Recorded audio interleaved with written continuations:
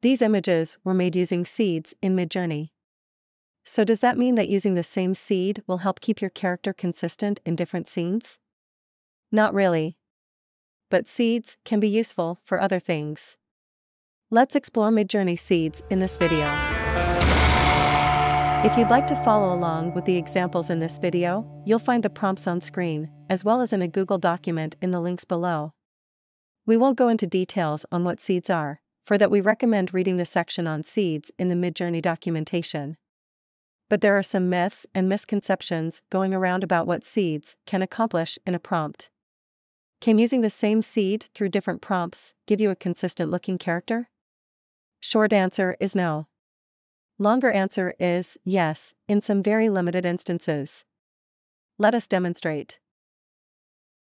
Let's see if this character pops up again if we slightly change the prompt, but keep the same seed number. We make a subtle change to the prompt, trying another film stock. And indeed that character shows up again. But as you can see from the initial grids, only 2 of the characters come out looking consistent. If we compare the upscaled images side by side, we can see the differences in color and contrast. So here we have one useful and meaningful way of using the seed parameter to compare the different small details in a prompt can make. And it demonstrates that using names of different types of film stock is actually a useful way of achieving a specific look for cinematic or photographic images in Midjourney. But see what happens if we change the film stock to Cine Still. We kept the seed the same, but none of the characters from the other initial grids showed up.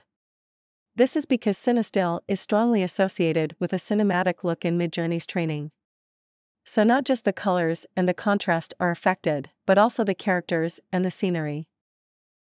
Returning to our first character, we can also change other small details in the prompts while keeping the same seed.